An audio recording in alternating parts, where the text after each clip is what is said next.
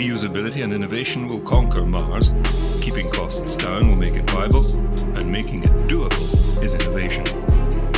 That's something that SpaceX is founded on. Their BFR is the direct Mars transport system, from liftoff on a reusable booster, a short time parked in low Earth orbit for a fuel top-up, then direct to Mars and a 3-month cruise, then landing directly on the surface of the red planet, ready to be refueled from local resources for the return journey, landing back on Earth in the one reusable spacecraft.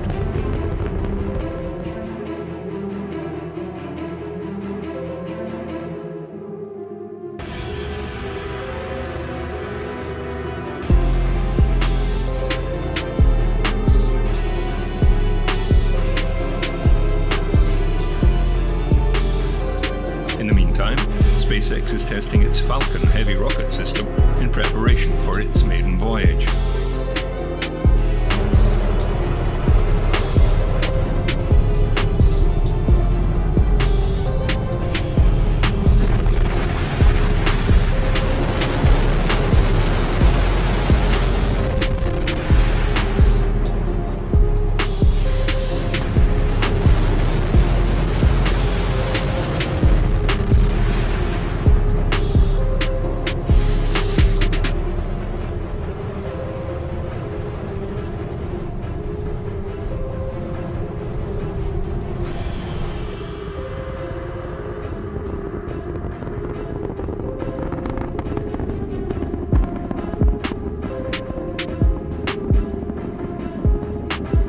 One of the issues of flights to Mars, which is addressed in part by the BFR, is the cruise time.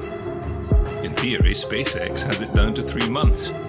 The other NASA-led systems will take 7 to 8 months, a long time to house, feed and power a crew with little to do. Getting there much faster would be a game changer.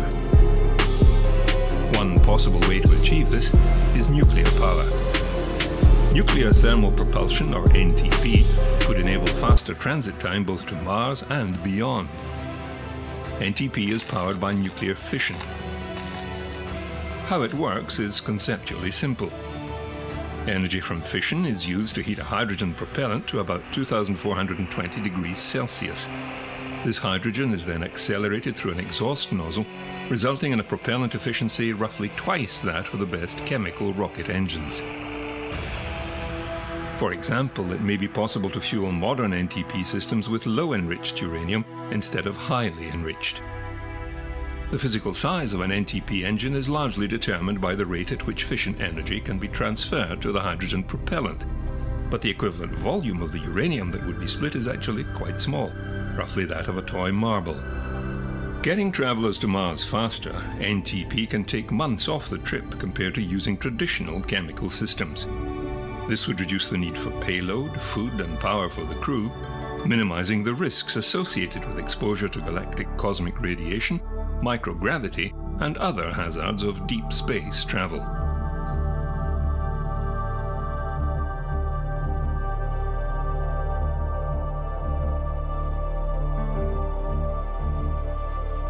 The maturation of nuclear thermal propulsion will also promote the successful development of the kilopower fission power systems for use on the Moon, Mars and other destinations, as a main source in situ for life support, communication, industrial and other diverse applications.